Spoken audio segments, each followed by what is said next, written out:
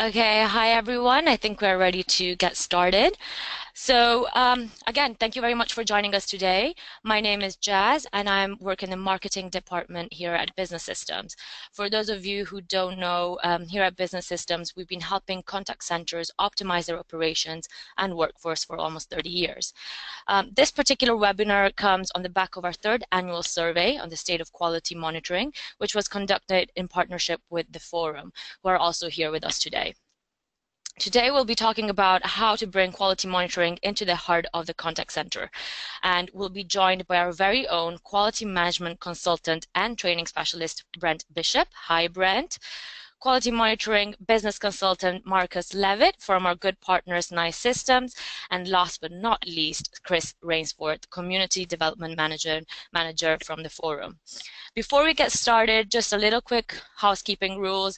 You've all been muted, but please do feel free to ask questions on the control panel. We are going to have time for a Q&A at the end of the webinar, and we'll try and answer all of your questions then. For those of you who we won't get time, we will get back to you after. So without further ado, Brent, over to you. Thank you, Jazz. Okay, let me just share my screen.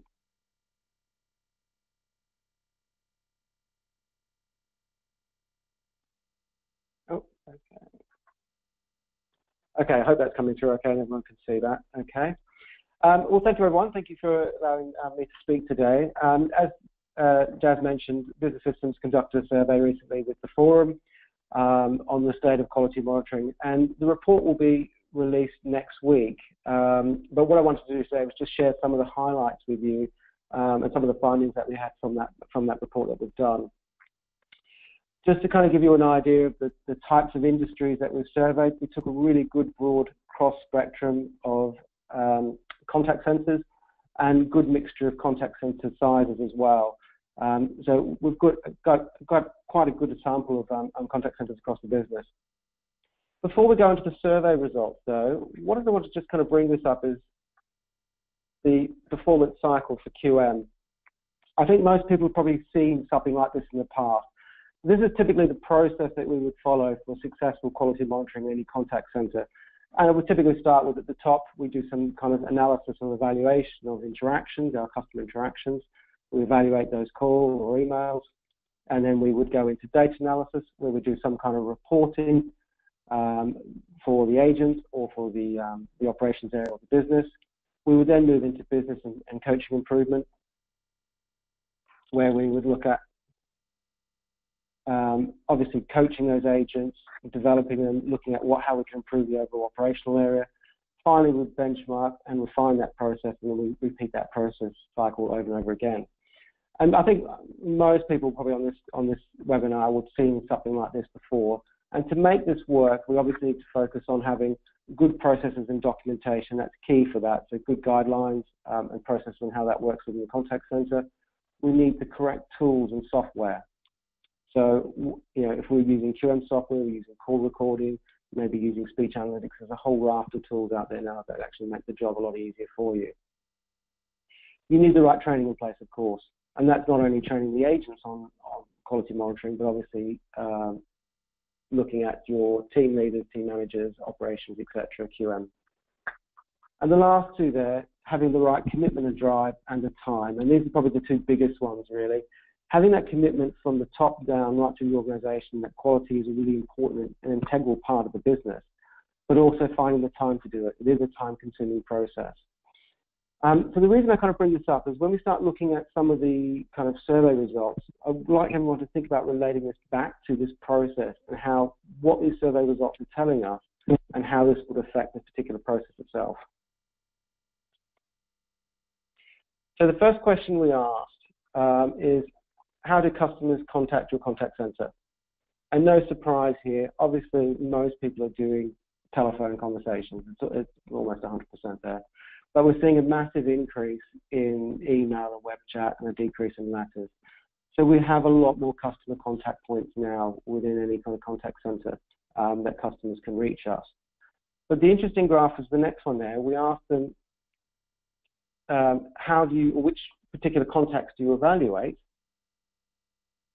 And once again, we saw that everyone's evaluating telephones, but less than 50% are actually evaluating emails and web chats. And this was quite a surprising figure for myself, that we're still focusing heavily on telephone, but we're not looking at a lot of these new medias.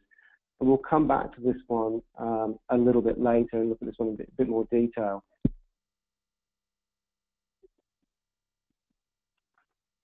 The next one we looked at was what tools do they currently use for QM?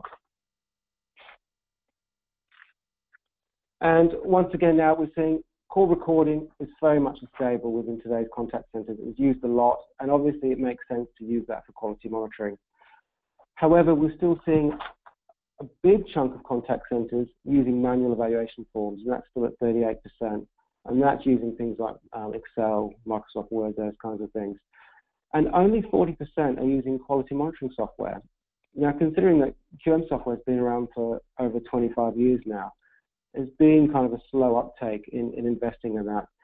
And I can only assume that there's a slow reason for that, is that because people see that as a massive cost to the business, a cost to the contact center and not a benefit to the business. We're also seeing quite a small percentage now using speech analytics, which is moving in the right direction, because speech analytics can be a huge, massive improvement for the business to actually nail down those particular calls that you're looking for, but still that's a very slow uptake within the industry. How does that compare to last year, though? Well, it is getting better. So, for example, the manual forms have decreased from 48% down to 38%, and we have seen an increase from 33 to 40% on the QM software. Christy, what do you feel about this? Have you seen much change from your end?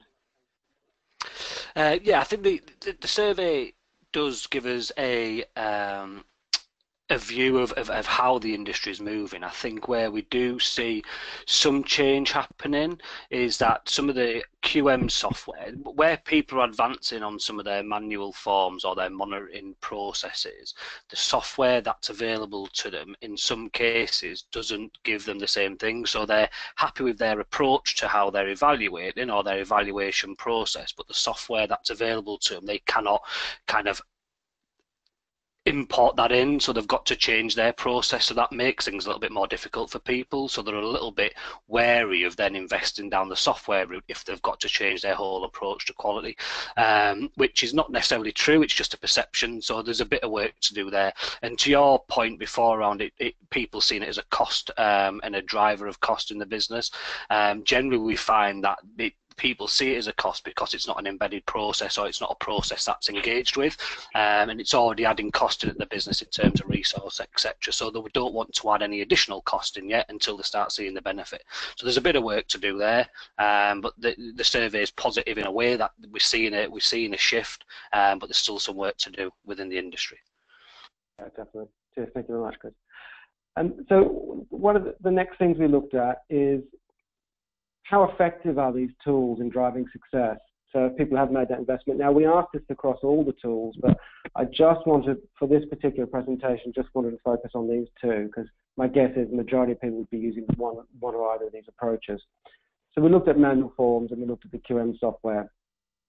What I thought was interesting here is that even with QM software, 15% of contact centers are saying that that's very effective. So there's still a huge room for improvement. So people are making that investment in the QM software, but they're not seeing those full benefits that they were hoping for.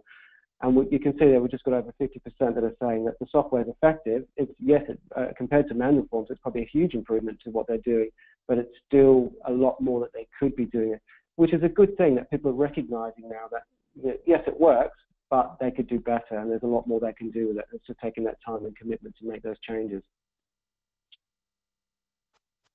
We asked them what areas they could improve. Once again, the big thing that kind of threw me out here was that only 16% are actually saying everything is okay. And that's actually good, because people consider this process is required. It's definitely, quality monitoring is an important process within the call center or the contact center.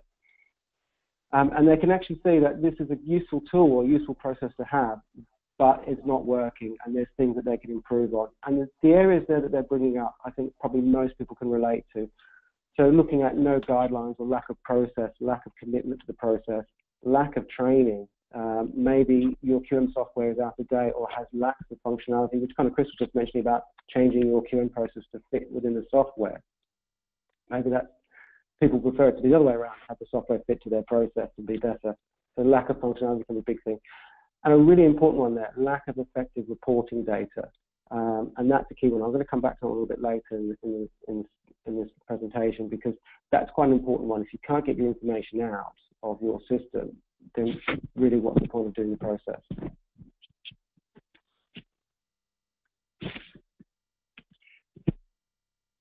One of the next questions we asked was, who actually gets QM training? So you think that'd be pretty obvious. And this, out of all the graphs I've got today, this is probably the biggest surprise for me in terms of someone that's come from a quality monitoring and training background. You know, we're talking, some of these here are only 50% or less. And these are actually specific QM training programs within the contact center dedicated to train us on how to do QM. And it amazes that we're training just over 50% of our agents on the QM process. And even the QM team there, you can see that statistic there, 49%. We're not even training our QM teams on actually how to do their job. And that's quite a big concern. And no one really starts in a contact center being an expert in quality monitoring in a way, or how to be an effective coach, or how to evaluate calls. It's a skill that needs to be learned and taught, and that's got to come from the business itself. It's got to come from the contact center. And that's really important. Chris, I'd be interested to get your viewpoint on this and what you feel about the training side of things. It's quite worrying, isn't it? So I kind of look at this and go, you know,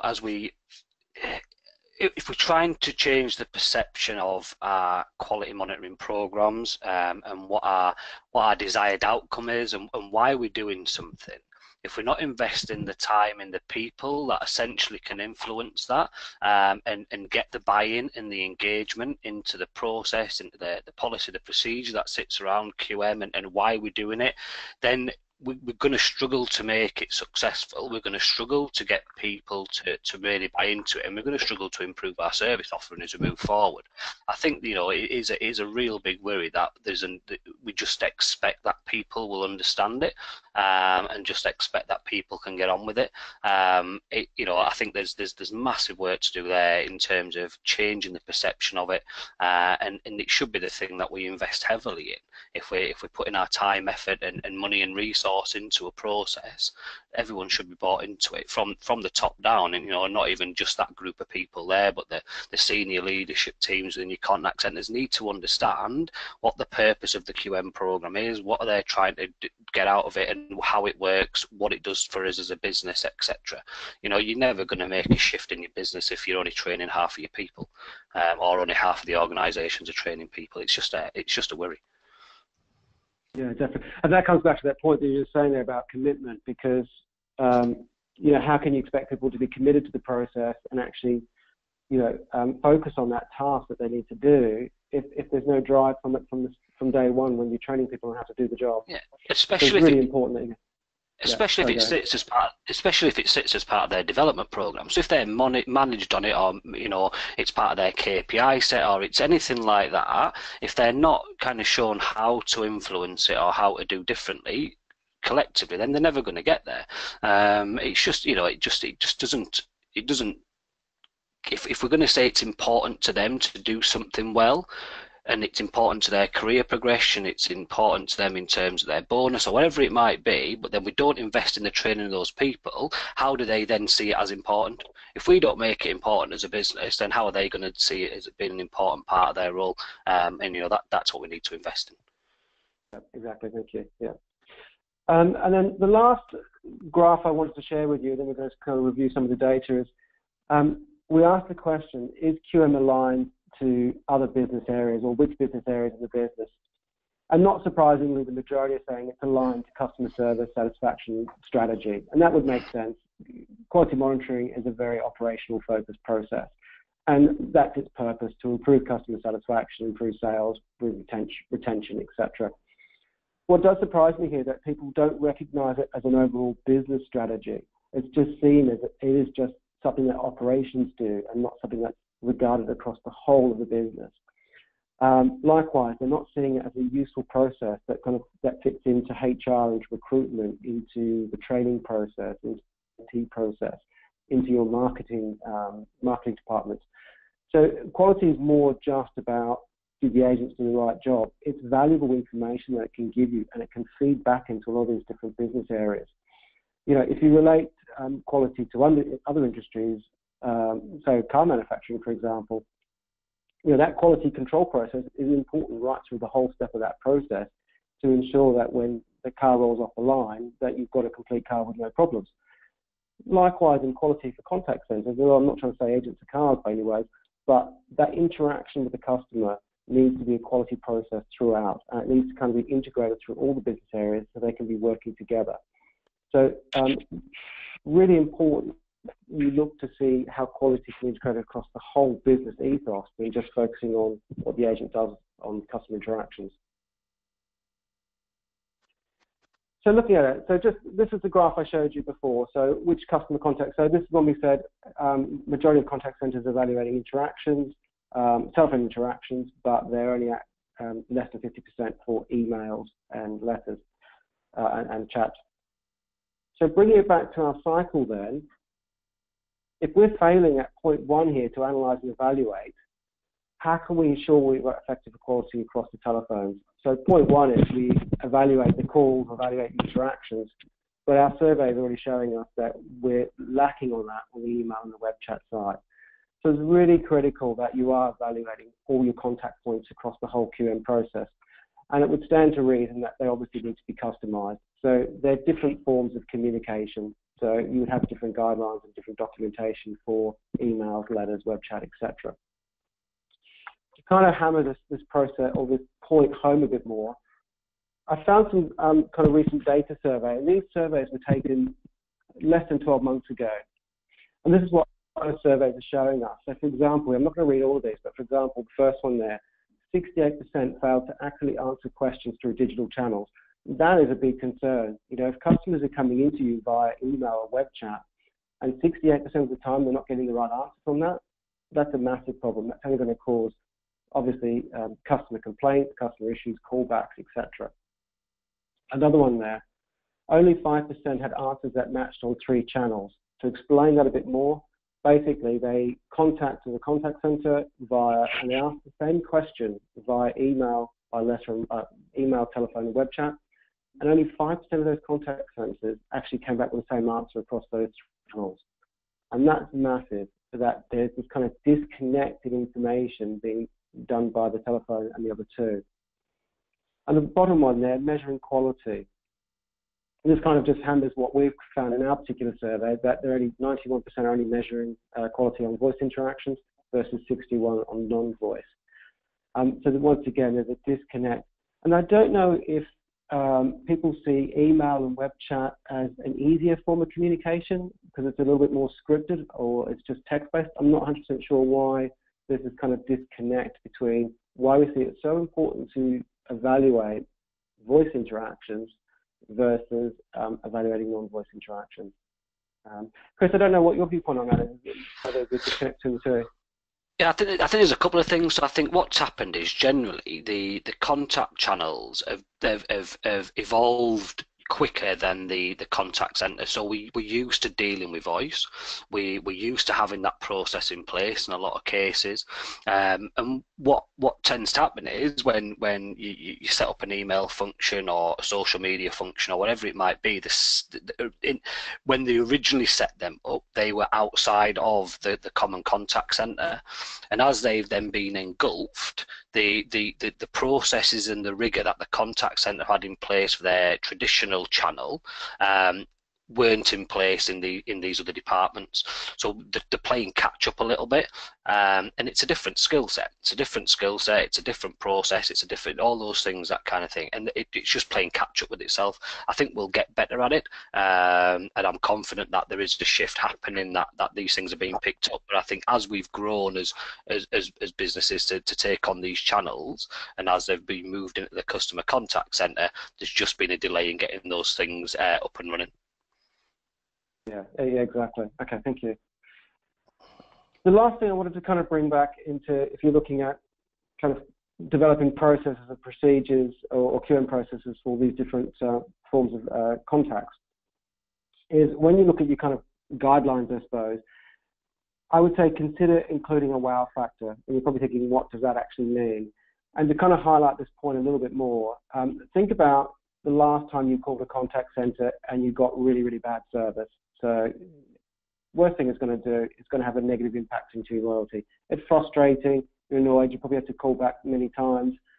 And that negative impact to loyalty is obviously going to make you more inclined to churn or leave or change contracts. And of course, you're going to be inclined to tell lots of people about it. That's what we like to do. Likewise, think about the last time you called a contact center and you had really, really good service. And the agent went well above, beyond the means of what was required. They wowed you, they built a good rapport, all the things that you expect from receiving a really good service. Naturally, of course, that has a positive impact on your loyalty. You're more likely to stay with that company. They may be more expensive, but the service is worth it. And likewise, you are more inclined to tell people when someone asks for a recommendation, you obviously have no hesitation to recommend that company you're looking at. Last one, think about when you called a contact center that you called in, you asked for something, maybe your account balance or a quick question, and the agent provided that answer, finished off the telephone call, and that was it. The agent was neither kind of fantastic or excellent, but they weren't bad either. They didn't annoy you, they didn't frustrate you. And that type of interaction has a mutual impact on loyalty. It's not going to make you stay, but likewise, it's not going to make you leave either. If someone was to offer you a better deal for a similar service, you'd probably consider it. And the last thing is, you're probably not really going to tell anybody. I don't tell anybody about the service I receive when I call my bank for my bank balance. They did their job. That's it. It's what I got.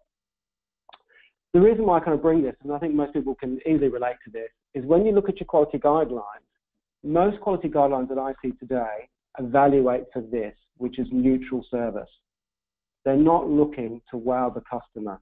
And therefore, that's having no impact on your customer loyalty whatsoever, or no impact on your retention. So the key thing I would say is if you're looking at your guidelines, looking at your evaluations or how you evaluate your calls, your guidelines should affect to evaluate for a wow service. And that is pushing the agents above and beyond.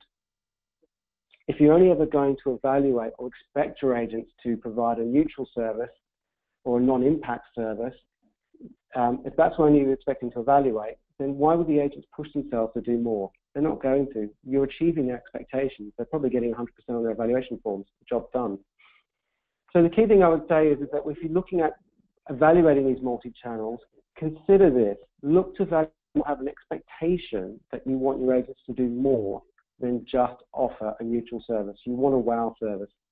The key thing also with this is that you need to ensure that you empower your agents to have the freedom to do it and also allow them to have the time to do it, which can be difficult because when you're looking at achieving a certain handling time, it can be difficult to have that time to obviously explore the wow opportunities. And the last key point there I've done on the slide is you need to provide examples. You can't say to an agent, we want you to wow your customers and then expect them to know how to do that. It doesn't work that way. You need to look at how they can integrate, looking for these opportunities in their phone calls or in their conversations to actually make a little difference to your customers. You remember this graph here? We asked for what areas of improvement could be on QM. The key one that I wanted to focus on here was lack of effective reporting data. This is a big one, really. So if we go back to our performance cycle, and we look at the second point there, data analysis, QM reporting is more than just about for the agent, how the agent did or how the team did. It is for the whole business, and it needs to be integrated across the business. And the key thing when I was running quality departments back in my day is the devil was in the detail for me. I was keen to break those results right down by question, by section on the evaluation forms and look at where the areas we need to improve. My overall results might have been saying that the contact center was at 85%, but actually there could have been one or two questions that were really pushing us that we could focus on to improve. And then those reports really need to be distributed across the whole business area. So for example, we used to distribute our QM reports to the training department. And the reason we did that was when we had induction training groups coming through, when they left induction training, they'd go on the phones. After a month of evaluation, we would feed those results back to the training department to see how well their training induction program did in making sure those agents were right for day one of the job. And then they could then refocus their training, maybe make improvements to it, and then we could go through that cycle again. So this really has nothing to do about improving the agents, but improving the training process. And there are other areas of the business that can make a lot of benefit from procurement reports, such as HR and recruitment, marketing departments, etc. But the important is you've got to be able to get this data out. And I suppose if I bring you in, Marcus, now, you probably might have a viewpoint as to kind of reporting, QM reporting side from the technology point of view.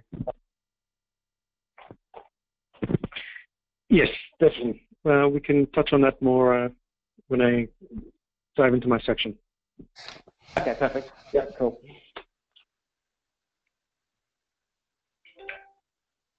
Last one here. Who receives QM training? And you remember this one? And we'll this is the graph that I was saying I was most alarmed about, low training. So once again, on our performance cycle, we come down to the third point now, coach and business improvement. You need to train everyone on the QM process. It needs to be integrated into the whole process. So that's really critical. Once again, back in the days when I used to run quality departments, we would give as a bare minimum a half-a-day training session just on QM for every agent coming through the induction process. And we would focus on, what was expected of them, what could they expect from the QM department, what could they expect from their managers, how they would be evaluated, what reports they would get, how they would be coached and developed. We would do things like listen to calls and get them to evaluate calls. And it's about buying them into that process and getting them into that commitment. On top of that, we would have training courses for team leaders, for managers, on how to be effective coaches, how to evaluate effectively. And a really important one, how to use the software. That was a critical thing. And I've been to so many contact centers where they've had QM software maybe after 2 or 3 years. You go back into that contact center and you realize half the people that were originally trained aren't there anymore. They've moved on to bigger and better things.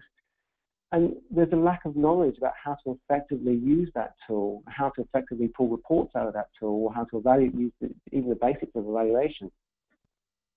So it's really important to have a continual training program cycle on even how to use the tools for QM to make sure everyone is up to date and knows how to effectively use it.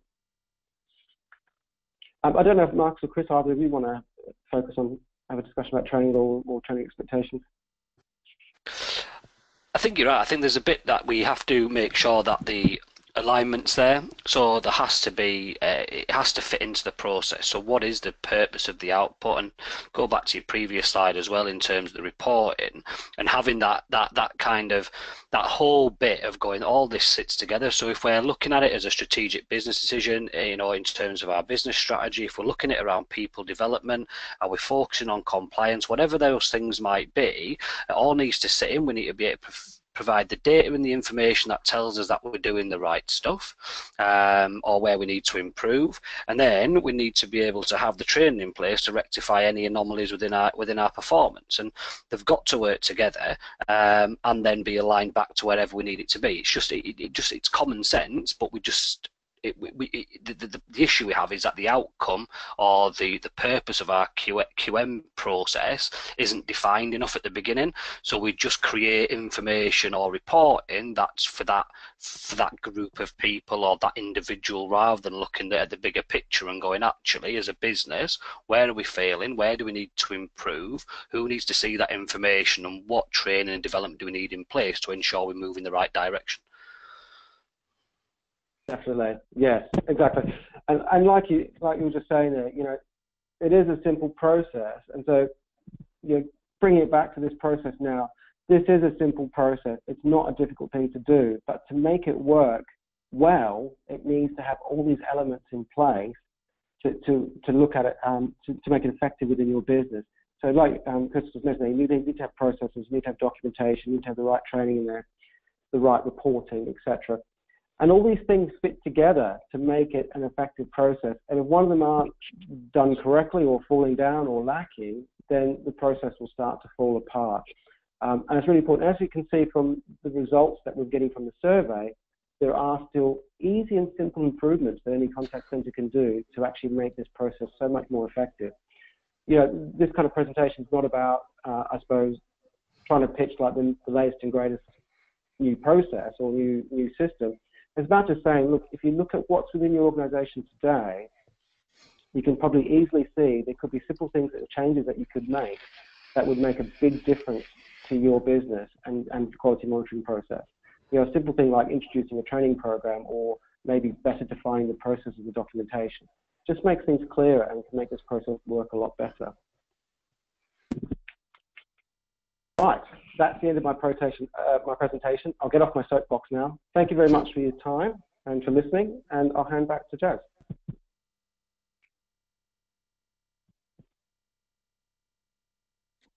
Thank you so much, Brent. We are going to pass it on to Marcus. We'll just put your slides up now.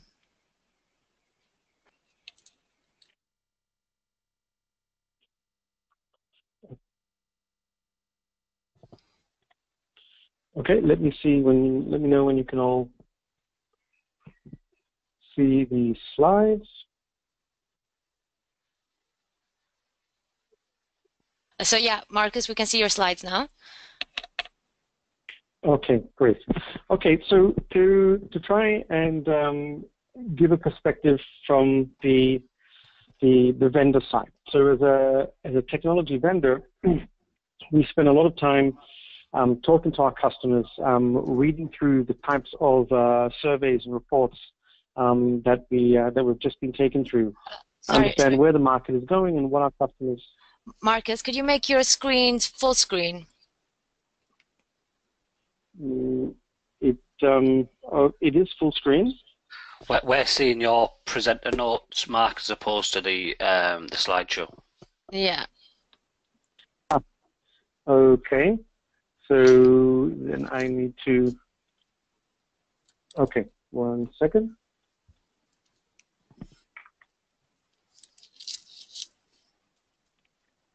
That should be better. Okay, let's see. No. We're not seeing them yet. Okay.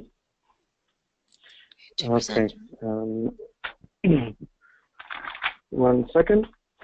Let me try that again.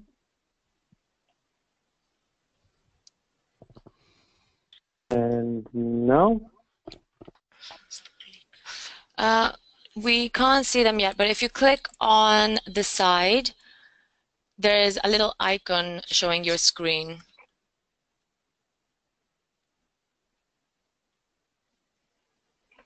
There you go. Perfect. Well done.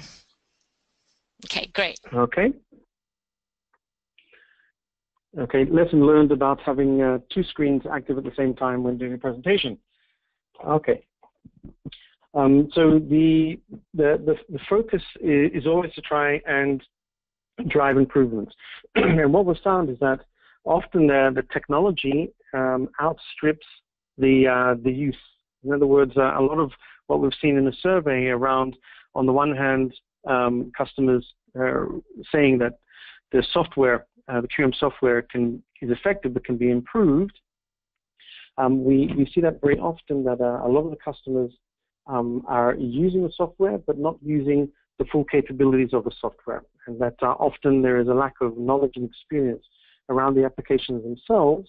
So on the one hand, we're developing more and more sophisticated applications, and on the other hand, there's a growing gap between the technology and the functionality and the sophistication of those tools and our ability to actually use them, implement them, and maintain a level of knowledge necessary to be able to use them effectively. So there's always a balance, and we find more and more that the requirement for the applications training and that refresher training becomes greater and greater. So again, there's a lot of functionality within the technology that we see isn't being used, and yet we still get continuous demands from our customers and from businesses to provide more and more functionality. So what we're going to see today is that attempt by NICE to provide that additional functionality that we're seeing that we have reflected in the survey. Okay, so from the research that we've done, a lot of the capabilities that we see focus around this idea of what challenges are driving the business. One of the big ones that we see currently is this idea of a quality tool that will be able to drive both the front office and the back office. In other words, our customers want to be able to do evaluations across the organization, not just on a phone call, but also on any type of front office communication, whether it be through email, chat, and so on, and also across the back office as well. Am I able to evaluate a process? Am I able to evaluate, for example, for an insurance provider, a claims process that may have stretched out over several weeks? And do we have the capabilities to broaden the scope of what we're evaluating? Improving performance, this is always a big one. Am I able to deliver through my quality program a holistic view of performance? Okay, or am I focused only on that one area, such as agent performance on a phone call? Okay, or can I broaden that if I have enough data, if I'm feeding in the right information into the system, to broaden that, as an example, into the back office or into processes, for example? Can my quality program highlight certain processes that are broken within the organization that, if improved, can drive additional agent performance, customer experience, lower customer effort, and so on? Maximizing resources. What can I do to automate processes, to reduce the amount of effort on the agent side or on the QA team side, so that we get more value from the resources that we have?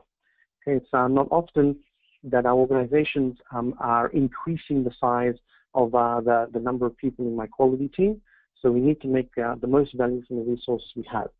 So if that's, for example, automated selection of calls or evaluation, or if it's the ability to streamline the evaluation process, to put that in a workflow that is carried out all online, that it's seamless, that there's no need for use of multiple systems, and so on and so forth. So again, a very big part of the technology push is the ability to automate as much as possible the quality process, even down to the level of automatically answering questions. Okay, is it possible to answer questions in an evaluation form automatically, to have an intelligent system do that for us? Operational efficiency, again, that idea of the automation and the customization of the system. A lot of the feedback we get around what organizations need to see more of is that, can the tool be customized to fit my organization, the way that we work, our business processes, our business needs? Okay, and through that to drive additional efficiencies through a closer alignment to my business goals, my operational needs, and the technology itself. So customization and tailoring become very, very important. And of course, engaging employees. We see a lot of instances where quality tends to be a process that is done to the agent as opposed to something that is done with the agent. And there is more of a move, especially with the workforce moving into the millennials, that people need to be engaged. So can we provide that technology background to the applications to engage our agents further? Do we have a self-evaluation process? Do we have the ability to support agent calibration within the call evaluation process? Or is that something, again, that only the evaluators can do? Are we able to provide agents with good visibility of their performance, their results? Are they able to listen to their own calls, see their own evaluation forms? Do we have an online system where we can coach them effectively using the right calls and the right evaluations to drive home the message of that coaching? Do they have dashboards, reports that are effective and focused at an agent level? All of that information, all of that inclusion, that drives an engaged employee workforce. So the core capabilities, having taken that into account, the core capabilities that NICE has been pushing towards has been first and foremost to completely change the underlying technology that we use and that we see is being used across the system. So, for example, in the past, our quality platform was tied to our recording platform. So, in other words, if you wanted to use nice quality, you would have to have nice recording. So, our current version of quality is detached from recording. And this has opened up all sorts of possibilities because it allows us to build a platform that's much more flexible and is much more easy to adapt and change and tailor to our customers' needs when that platform is not locked into the recording environment. And it also means that we can, in fact, evaluate on top of any other recording environment or any other environment at all. In other words, it doesn't have to be phone calls, it can be back office, it can be email chat, it can basically be anything. So that open structure has allowed us to very effectively sit on top of any of those types of information and data that we want to feed into our quality process and use as part of the quality process. Okay, the key focus for us has always been interaction selection.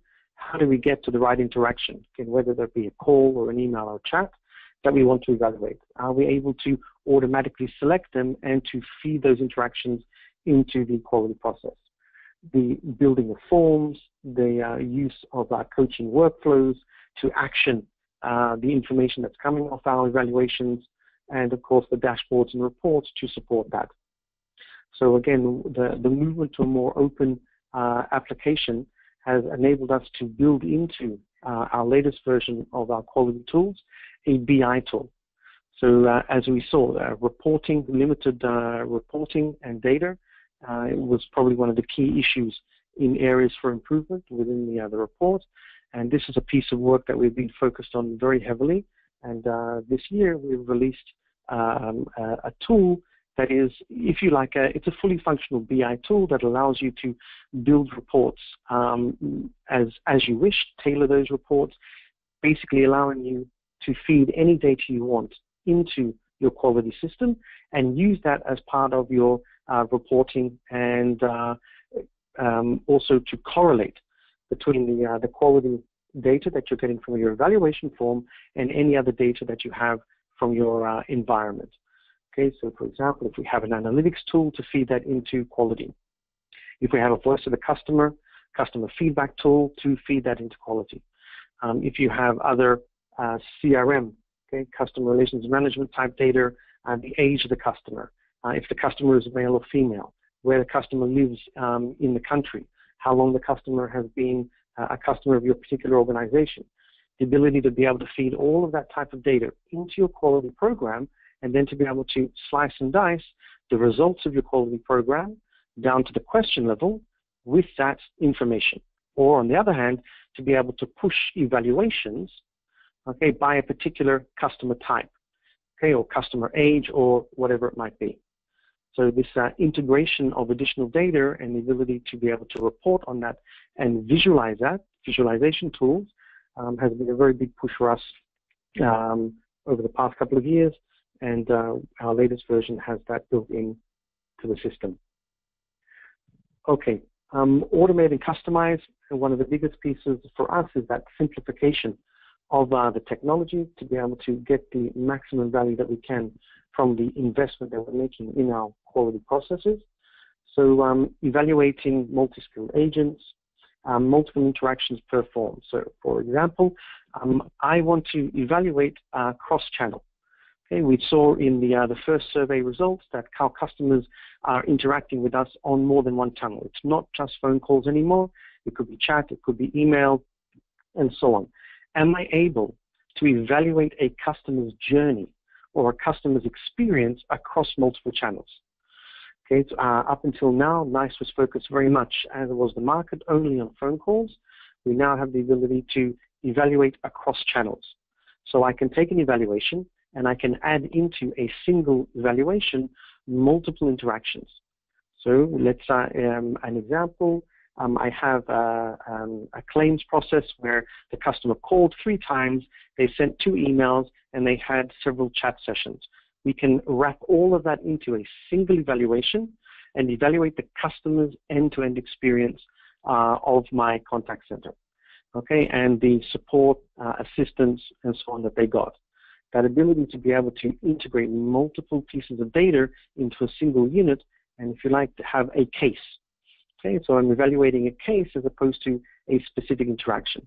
This gives us much more insight and a lot more effective feedback about the customer's experience and our agent, and not just the agent, but the entire process ability to support that support that customer's needs. Again, technology to drive more control, automation of these processes, automation of call selection, alignment to schedules, the ability, for example, to be able to, from within the evaluation form, set up the coaching session, and to have that coaching session link back to your workforce management tool, so that it would be automatically set up for the agent and for the team leader at a specified time, and that all this can be managed online in real time. That sort of level of automation to improve processes and improve efficiencies. Guidance, again, that ability to be able to make the process as simple as possible and provide within the evaluation form additional hints or tips for the evaluator to be able to most effectively evaluate.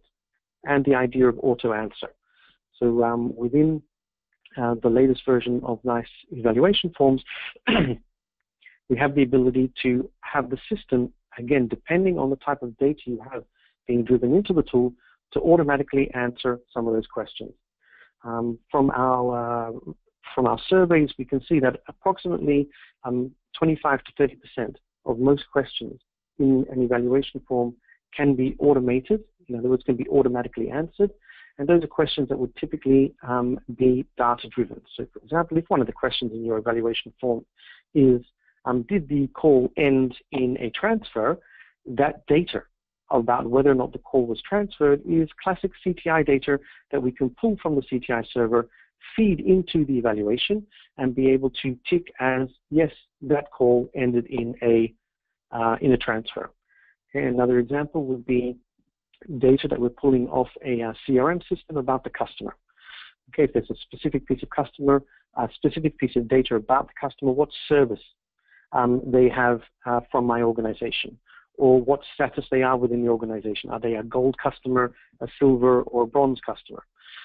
That data, if that's a question in the evaluation form, we can pull the data from the CRM system and automatically answer that question. And probably one of the key advantages would be if we have an analytics tool and we want to answer questions according to what was said in the conversation. Okay, so I want to be able to check the agent said A, B, or C. In other words, did they comply to specific compliance regulations? Was that said by the agent? And we can tick yes for a specific question within the evaluation form. So that automation of answering is a very powerful tool, and certainly a type of technology that we are developing and working towards to be able to evaluate more and more effectively. So just a high-level screenshot of what the applications look like and the type of evaluation forms that we can see. So within the system, we can see that the evaluation form is broken down into different sections.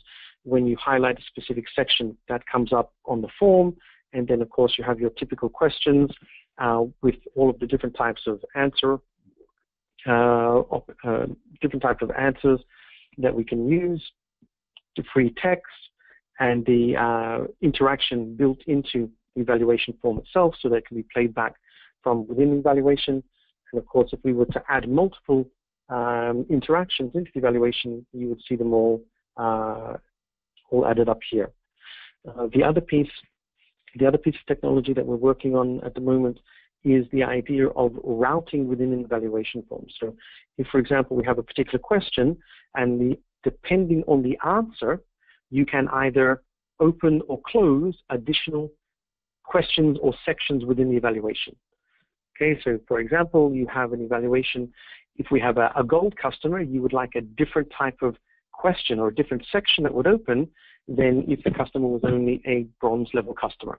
okay? Or if the customer had a particular product, you would like a different set of questions to open than a customer with a different product.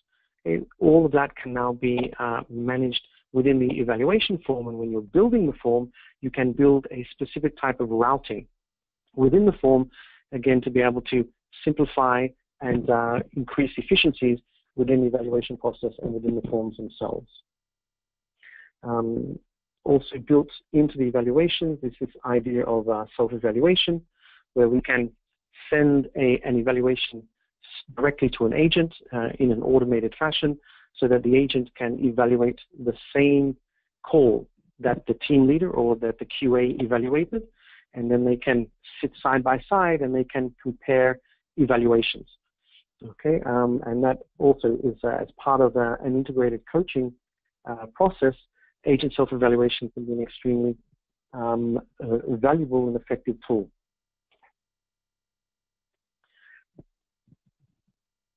Okay,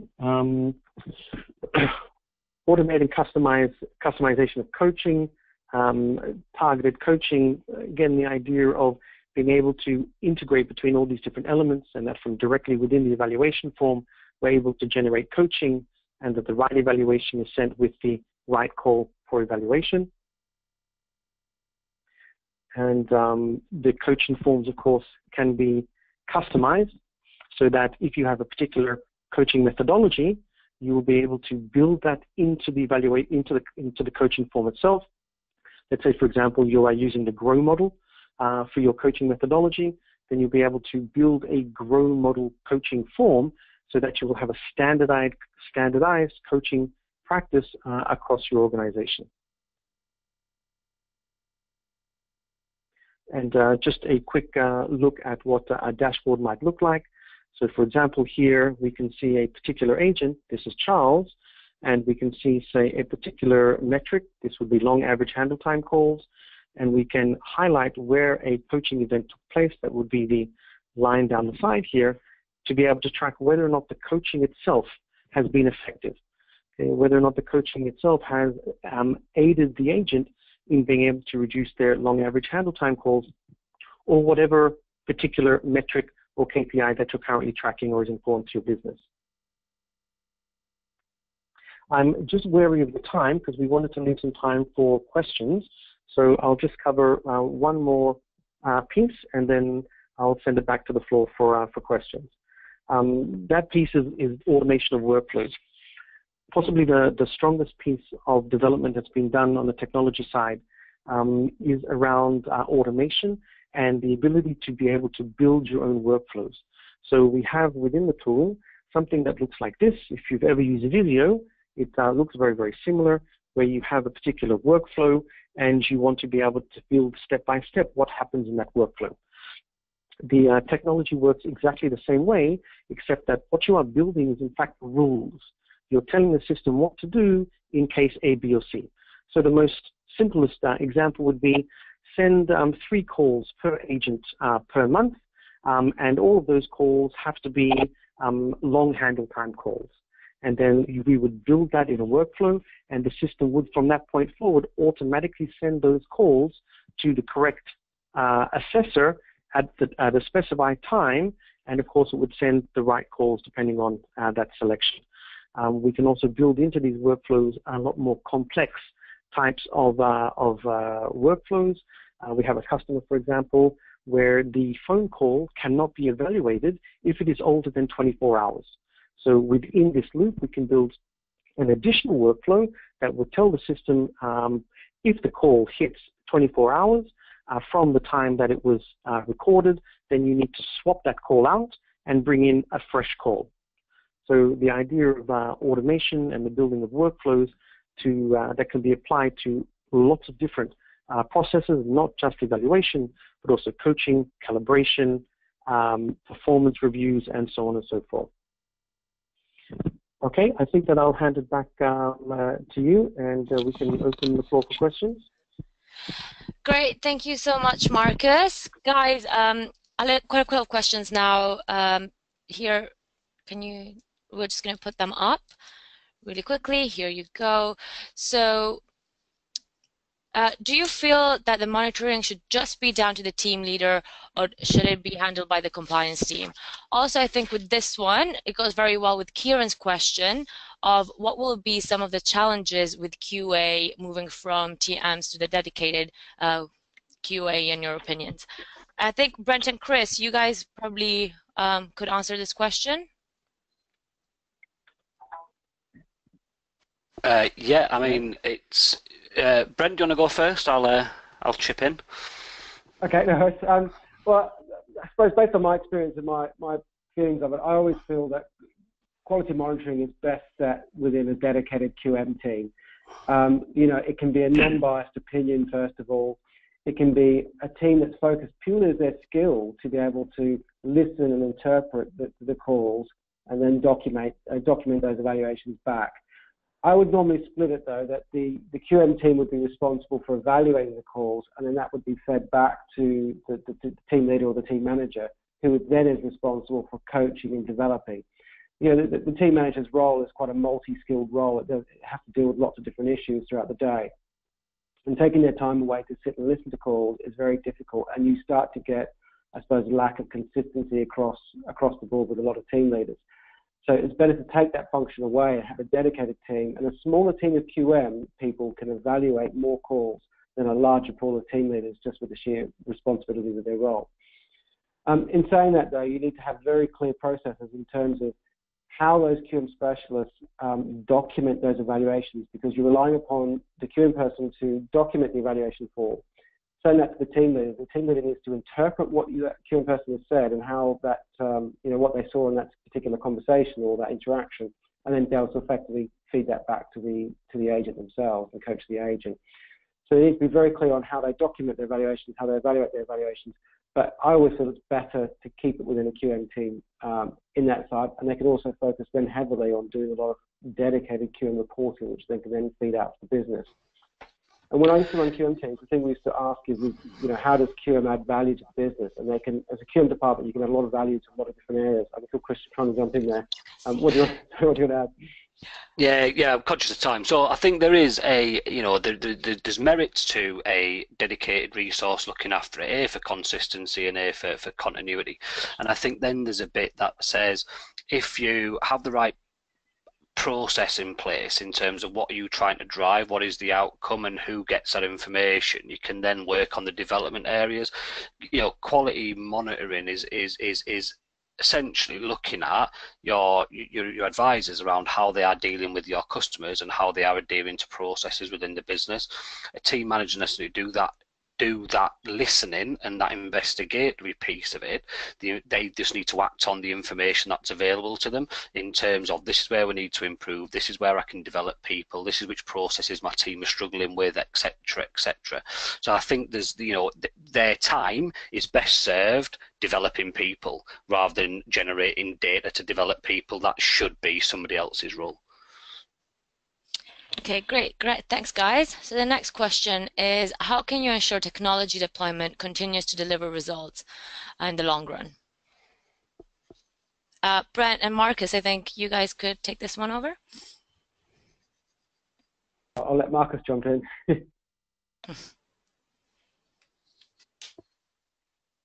Marcus, you still with us? Yeah, yes, sorry, I was very effectively talking to myself on mute. So, from my experience, it all begins with having very, very clear goals about what you're trying to do. Okay, so why are we implementing technology? Okay, what are we expected to do? What are the expected success factors? Okay, and this is the language that we use in NICE. What are the success criteria for this particular deployment? Okay, and then we build the deployment, the adoption, the embedding, all of those business readiness type of aspects around delivering on those goals. So as long as the organization has very, very clear goals about what it is that they are going to achieve from the technology, then we can make sure that we are continuously aligned to deliver results. Okay, and that should, of course, be updated on a quarterly basis. Okay, this is the way that we work, the way that we integrate at the business level. Again, one of the survey results that came back was around how much of the quality program is aligned to business strategy. And it's always our push, it's always our best practice that the quality program be as closely aligned and tied into business process and business outcomes. And when it is, you then have your marker. Okay, is the technology that's deployed allowing me to hit my business goals? If not, what do I need? If it is, that's great. How do we improve on that? How do we continue to do that? And that cycle can be done on a quarterly basis, as most organizations' business structure runs and is refreshed on a quarterly basis. And this is exactly what we do when we deploy. We understand what the customer's goals are for the year, how they've broken that down into quarters, and then we have the same goals and the same structure, if you like, the governance structure for the deployment of the technology. This is how we align and make sure that the technology is continuously delivering on results from quarter to quarter. Great. Thank you so much, Marcus, for answering that. Our next question is, how do you get all the people who do quality monitoring aligned? And you guys talked about training, but is there a good process to set up this in an ongoing way? Perhaps maybe Chris? Yeah, it's an ongoing debate. So calibration is typical. So ensuring you have that regular touch point and have that process aligned within your business in terms of what are we looking to do, what are we doing, and it all starts essentially from your evaluation process. So how easy is your evaluation process to understand? How subjective is it, or how subjective isn't it? That'll enable a easier degree. The one thing I always talk to people about around calibration is essentially forget about what you're saying yes or no to, if that's the way your kind of evaluation process set up, but have a real common agreement around what is the outcome that the customer expects and deserves based on their contact into your business, and has the advisor done that, or has the agent done that and fulfilled that obligation to the customer. And if you focus more on that side of things rather than have you tick the right boxes, is this a yes, is that a no, actually your alignment becomes easier to get to. You focus on the outcome for the customer, you focus on the right outcome for the business, and make sure the process is being followed. It becomes such an easier process. But that needs to be built in. It needs to be built into your process. Have regular catch-ups. Have a forum where people can do that, regular and very open discussion around what good looks like as a business. Okay, Brent, do you have anything you want to add to this? The other thing I'd add is that one of the things that we used to do when I was running quality was do something called agent synergy sessions, where we would get a group of agents into a meeting room together to listen to calls and just share best practice, discuss, you'd get kind of agents, some agents are good at one thing but not good at others. And it's just the fact of listening to calls together, discussing the quality of those calls, and it can be a very informal process, but it's a good way of just sharing best practice across a group of individuals. To see good and bad ways of doing things through their phone calls. So that's a big advocate. I have that. Is agent synergy sessions a good way of just bringing people together and just talking about what is good and what makes a really good call. Okay, great. I think this is going to be our final question. And are the benefits of quality monitoring software limited if there is no holistic CRM to tap into, or can it justify the cost linked to call recording alone? Brent, Marcus. Okay, I think I'll jump into. Yeah, I'll jump into to answer that one. Okay, justifying cost is a big one. Are we able to align a particular ROI, our return on investment in the software? That's a whole other issue, and happy to do a whole other webinar just on that. But let's try and tackle the first part of the question. Okay, the benefits of QM software limited if I don't have a holistic CRM? The answer is most definitely yes. Any functional online QM software will be a major step forward and a huge advantage if what you're currently doing today is offline or manual, or you're using some sort of homegrown system based on Excel and so on. Okay, as an example, I'm working currently with a customer in Turkey, and we have automated their QM process. Now, this is an organization that does not have a CRM, a holistic CRM view, and they don't have a QM team. The team leaders are doing the evaluations. But even just that basic integration of QM software that is now online and where everything is managed in one environment, we have saved the team leaders on average 6 to 8 hours per team leader per week. And that's just savings in terms of time that they were spending looking for the right call to evaluate. Okay, so we've automated call selection for evaluation. We've automated the evaluation process itself by providing them the right evaluation forms that are all online. All of the reporting that they had to spend several hours a week doing is now being done automatically in the system. So we take a step back. This is an organization with 120 team leaders. Okay, how much time is that? Okay, let's take 6 hours per team leader per week. You extrapolate that into a month, you extrapolate that into a year, and we have tens of thousands of hours, man hours, that can now be fed into other activities. Okay, and of course, they're feeding that activity back into additional training or additional coaching for their agents. So instead of 1 coaching session per month, they've now upped that to 2 coaching sessions per month, and leading from the field, in other words, spending more time with their agents actually in the trenches doing the team leader role, as opposed to spending time doing reporting or doing manual tasks such as finding calls. So even something as simple as that, without a CRM system, can provide tremendous benefits and efficiencies for your quality process. Okay, great. Thank you so much, Marcus. I think we don't really have any more time for more questions, but for those who have asked questions and we haven't been able to answer today, we are going to be getting back to you via email, so don't worry. And in terms of the recording, you're going to get a link to the recording and a link to the slides as well, I think by the end of the week or early next week latest. But guys, thank you so much to Bren, Chris, and Marcus for putting together this presentation. It was really helpful. And yeah, thank you.